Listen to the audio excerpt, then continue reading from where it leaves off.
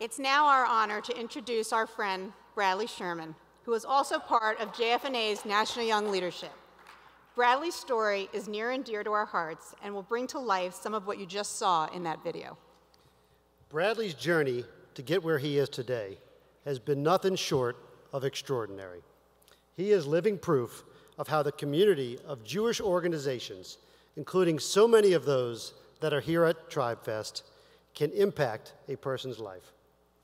We know you'll be touched when you hear about the many challenges that Bradley has overcome, how he was inspired to become a leader in the Jewish community, and how he, in turn, is inspiring others. Please welcome our dear friend, Bradley Sherman.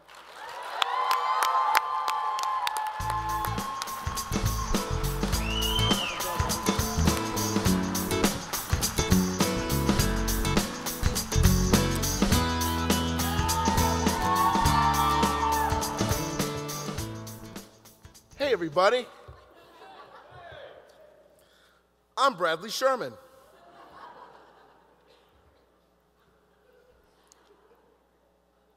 Miracle. Has there ever been a more overused yet completely underappreciated word in the English language? Sure, there's the garden variety hand of God miracles we all learned in Hebrew school. You know, like the parting of the Red Sea, the walls at Jericho, the lamp oil on Hanukkah. But we use the word miracle to describe lots of different things, like miracle drugs, or the 1980 Miracle on Ice. Or how about what happened after last night? It's a miracle I made it back to my room. You see, there's even Miracle Whip. By the way, that's kosher. Mike and the Mechanics, the Grateful Dead, Matisyahu, even this guy sung about miracles. But no matter what the context, the concept is almost always the same, that there exists in this world divine intervention, circumstances of heavenly grace that intercede on our behalf and prove to us that we're meant to be something more. I'm not a particularly spiritual person. In fact, my belief is rooted more in Hatikva than the Shema. Now, my rabbi says that a good Jew questions the existence of God. I guess I'm a hell of a good Jew. However, I do believe in miracles. That's right, my brothers and sisters. I believe in miracles. Can I have an amen from the congregation? Hallelujah. Why do I believe? Because I have seen them with my own eyes. I am here today because miracles exist. Now, I know that sounds a bit corny, maybe even crazy, but my journey to this place, to this time, was the result of 3 miracles.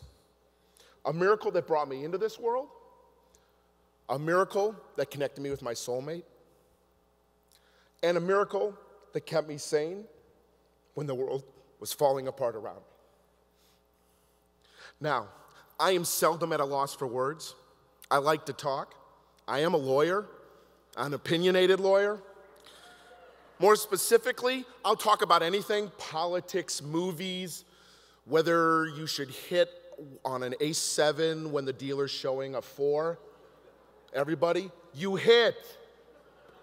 Yet I don't like talking about myself or my past because it changes the way people think about you. It defines you in their mind from that point forward. So when Jason and Rachel asked me to come on stage and speak to all of you, I said, are you crazy? I mean, who am I to talk about myself? But eventually, I came to the realization that having a story that defines you is a good thing.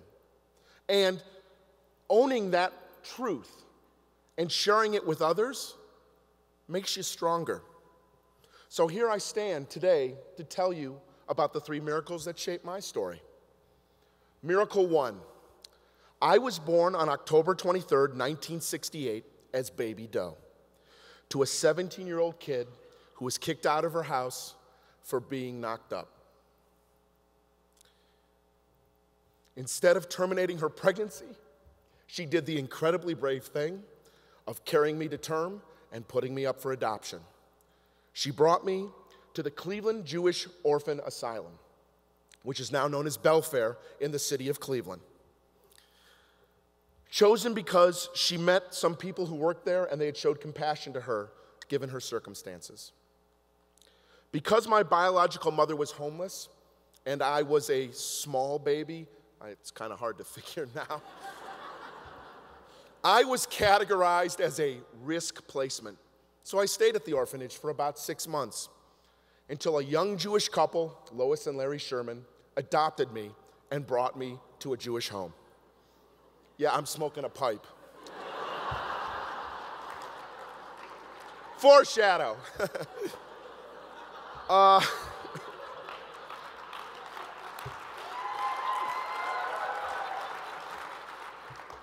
I was provided a fantastic education, a strong moral compass, and the foundation for all the wonderful opportunities that have happened in my life since.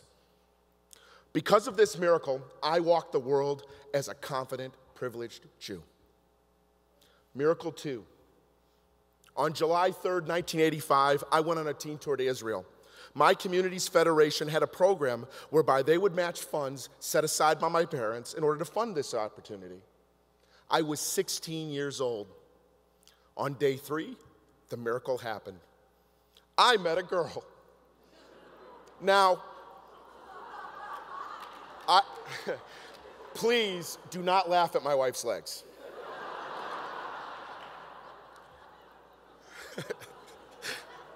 I didn't just meet a girl. I just gave it away. I met the girl. She was beautiful. She was smart. But she was from New Jersey. Now, I love New Jersey now. I mean, I love Bruce Springsteen and shopping malls and diners. I love Snooki. But at that time, a kid from Ohio meeting someone from New Jersey was like encountering a fairy, rumored to exist, but I never thought I'd meet one. I fell for her immediately, and 26 years later, I fall for her every day. Well, almost every day. All because of a miracle. Miracle 3. On the afternoon of March 22nd, 1988, I had the world by the balls. Who would have thought that about 10 hours later, everything would go sideways? You see, that afternoon I was in Florida, freshman year of spring break with some friends, and planning on going out to dinner with my mother, who also happened to be down in Florida taking care of my grandfather. But the day ended in a much different way. It ended with me calling my father and my sister and telling them that my mother had been struck and killed by a drunk driver. I lost it. To this day, I cannot tell you a thing about my mom's funeral. I can't tell you where it was. I can't tell you who was there. I can't tell you what was said. It was a miracle that I survived that day. My father made me go back to Chicago and finish the school year. I didn't want to go, but I went anyways. I was angry and miserable, and occasional partying turned into something much darker. One of my fraternity brothers from ZBT had lost his mother actually a year earlier and said that he said Kaddish every single day as a way of getting back to balance. And with the help of a miracle, I was able to snap out of it. Okay. You may now think I'm being a little bit disingenuous with this divine intervention thing. I'm not really talking about miracles. Maybe I'm talking about real things like it wasn't a miracle, but a Jewish agency that brought me to my family. It wasn't a miracle, but the Cleveland Federation's Gift of Israel program that helped fund my trip to Israel where I met my wife. It wasn't a miracle, but it was the outpouring of love and support of my family and friends and my brothers at ZBT and the members of Hillel of Northwestern that put together a minyan every day so that I could say Kaddish.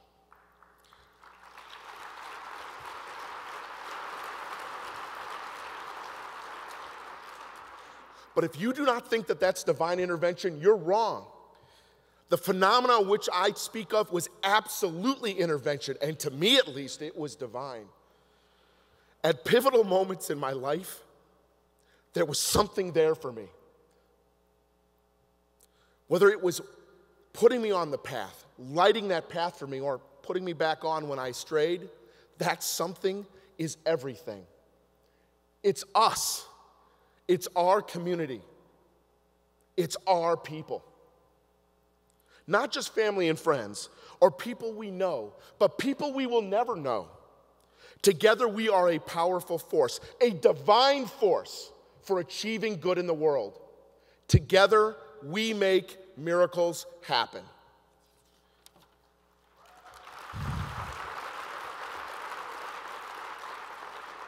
When we get involved, when we set our minds and our hands and our hearts in pursuit of causes that save lives, build communities, and promote social justice, we set in motion events that result in the truly miraculous. Now, this epiphany was not always clear to me. I did not have an understanding, let alone an appreciation for tzedakah when I was younger. You see, when I was born, I really didn't have an identity. I didn't have a name. I didn't have a past. However, with each miracle that shaped my life, I began to find one. I was a Jewish son raised by Jewish parents. I met a Jewish girl, and we made a Jewish home. Then in 1999, I was witness to one final miracle, the birth of my two wonderful daughters, Laura Helene, named after my mother, Leah Hannah, and Joanna Meredith. They changed me, and my identity was complete. As I said earlier, I don't like talking about myself because it defines you in the eyes of others. But when I look at them and I think of everything that had to happen in order to get them to this place, to this time, it is as if the answer key is clear to me. I am meant to be part of the miracle. I am meant to do unto others as they have done unto me. So I got involved. I said yes. A friend asked me to co-host a mixer for the Campaign for Jewish Needs, and I agreed. Then another friend asked me to volunteer at a Jewish skilled nursing facility, and I said yes again. And with each and every yes, I felt more connected to my family, my community, my people. And 13 years later, here I stand, one of you, a miracle maker, a true blue spectacle miracle maker, doing what I can, and sometimes even a bit more, to make miracles happen for someone I may never know. But I know they're out there, and I know that they are better off because of the work that we do. Sure, we all raise money and volunteer to assist those in need, but that's only half the answer. We are not just helping some nameless person in Israel or in other places of the world or even in our home communities. We are helping us. You see, I am living, breathing proof that miracles happen. Thank you very much.